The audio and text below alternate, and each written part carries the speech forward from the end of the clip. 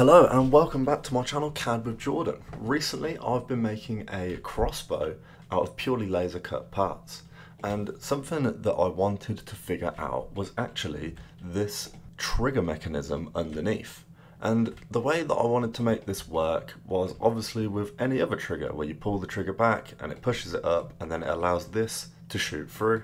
Now it won't just shoot through as it stands right now, because there would be some form of elastic or spring between these holes, but I can't actually do that in CAD, so I'm just going to imagine it for now.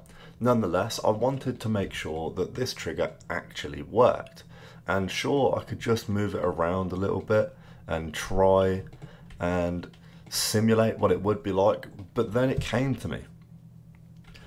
We can simulate how this works, and that is by using the contact set.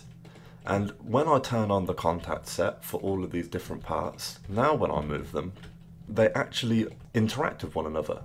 So you'll see when I pull up this pin, my trigger moves with it. And the same goes for this plate at the back here. So the way that you activate the contact set is by enabling all of the different parts that you want to be interacting with one another. So you do that by right clicking and then selecting your contact set at the bottom here.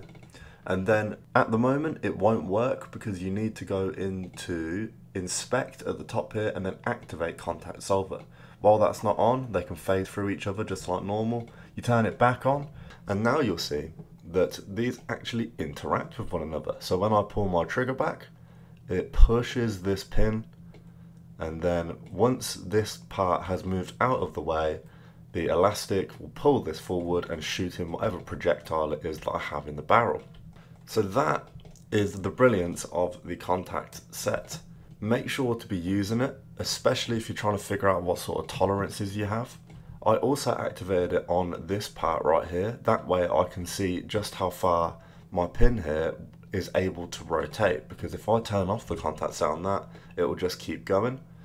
So I wanted to make sure that everything works. So anything that could have possibly got in the way of my pin here, I've turned on the contact set. That way I can test it, and when I come to laser cutting all these parts in real life, I know that it should work pretty similarly to what you can see here. Anyway, that's just a short one, just showing you the importance of the contact set, how to use it and where you would use it. If you would like to learn more about Autodesk Inventor, then check out my course. The link is in the description. It's a crash course for beginners to learn everything from the very beginning, so you need no experience. Check it out, links in the description. Thank you for watching.